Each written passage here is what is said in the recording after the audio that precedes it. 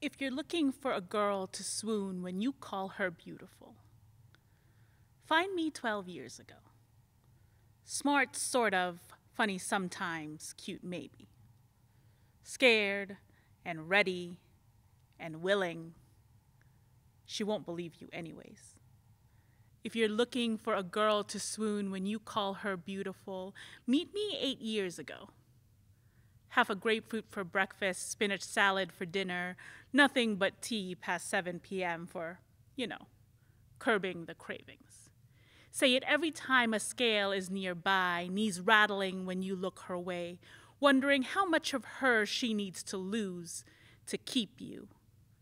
If you're looking for a girl to swoon when you call her beautiful, date me 3 years ago.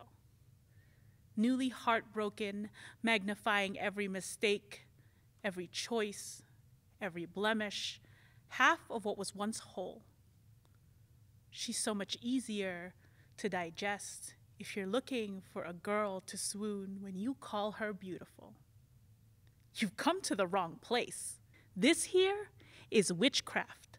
Eye rolls and late night fast food, purple vibrators and bubblegum lipstick, crop tops and push up bras, neon signs screaming, no fragile masculinities. No men with hands and words that move faster than their humanity. Me will not love you long time. Yes, I am going to eat all of this.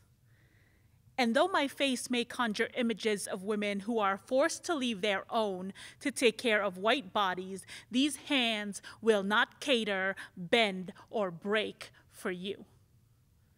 Do not expect me to swoon when you call me beautiful. Search the heavens, dig your hands into hard soil, wade knee-deep in sewage to find a better word for what my body has had to endure. Call me jagged. That you can see loving every ill-patterned shape of my badly stitched heart unnerving.